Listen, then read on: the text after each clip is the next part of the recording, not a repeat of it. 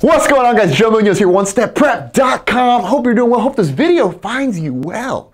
And I want to talk to you about the 320 descent planning, specifically the deleting of an altitude constraint without you actually deleting it, but it just disappears. Poof, it vanishes. Sometimes when you're on a star, you're on an arrival, and you have on your star, expect to cross this point at this altitude, okay? Like for example, for Lauderdale coming in, we have a point where it says expect to cross at 8,000 feet.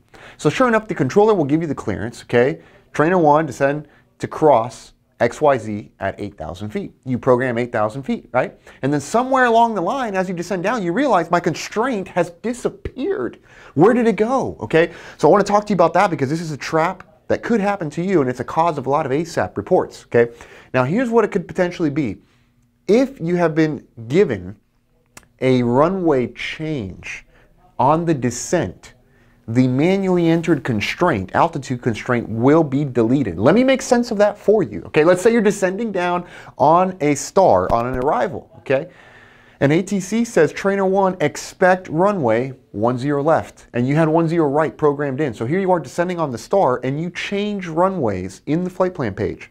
Upon changing the runway, your manually entered altitude constraint will be deleted. So if you pull anything out of this video, it's the following. Manually entered altitude constraints will be deleted when a runway change is made in the flight plan. I hope that's as clear as it can possibly get. If not, please reach out to us, OneStepPrep.com. If you want to work with us, whether it's online, virtually, on video, maybe we do a meeting online using some type of meeting platform. We do like a webinar. We can do that, certainly done that with many, many clients before. Hopefully we get to do it with you. And by the way, maybe you're in Miami. You want to actually come here and work with us in Miami in person.